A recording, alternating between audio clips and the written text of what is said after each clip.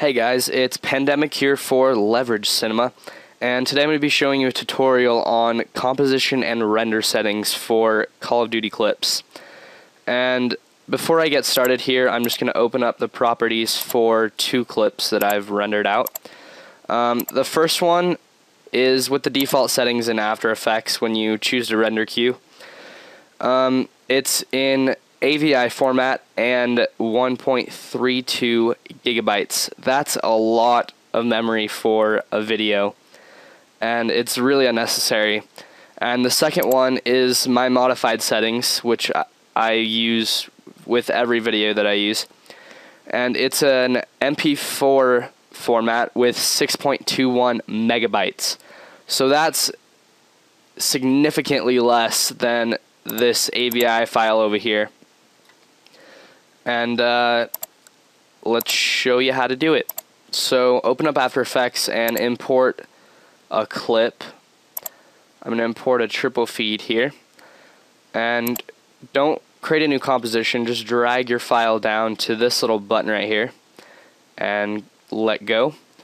And what that does is it creates a new composition with the settings that you recorded the clip with.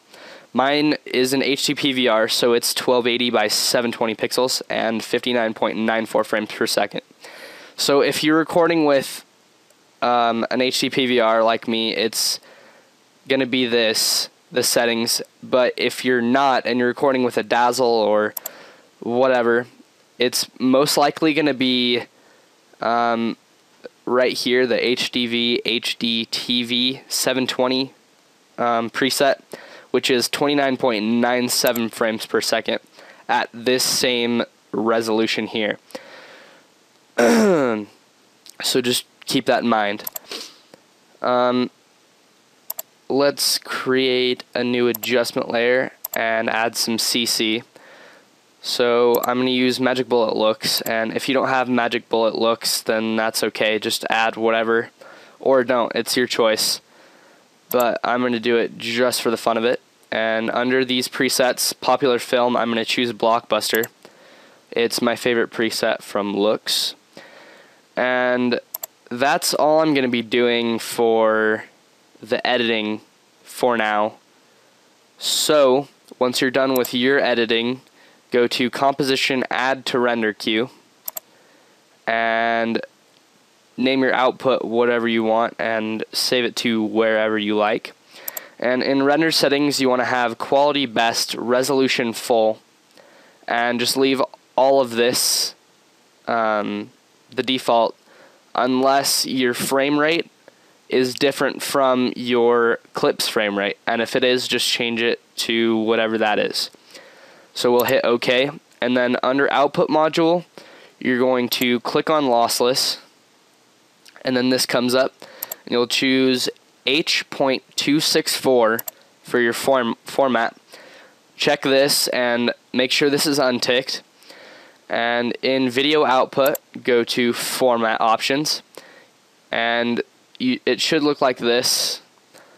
Make sure your profile is set on high and your level is 5.0 or 5.1. I prefer 5.1.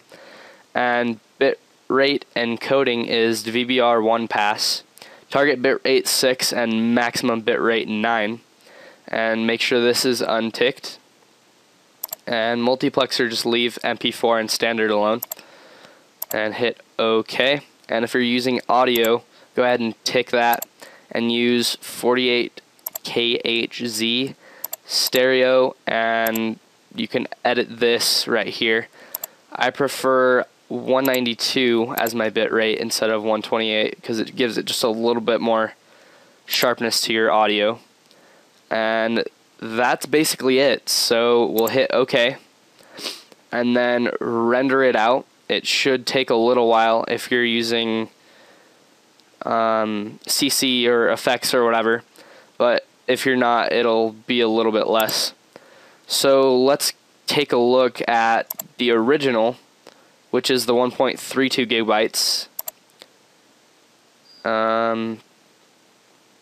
It doesn't have any audio because I forgot to tick it, but that's okay. We'll see that it's basically the same quality as this clip. but this clip has audio. And play it one more time. You can't really see any differences in quality, but this file size is significantly less, as I've already stated, than the one that I have before. So, good luck with your videos, guys, and this concludes the first tutorial on Leverage Cinema. See you later.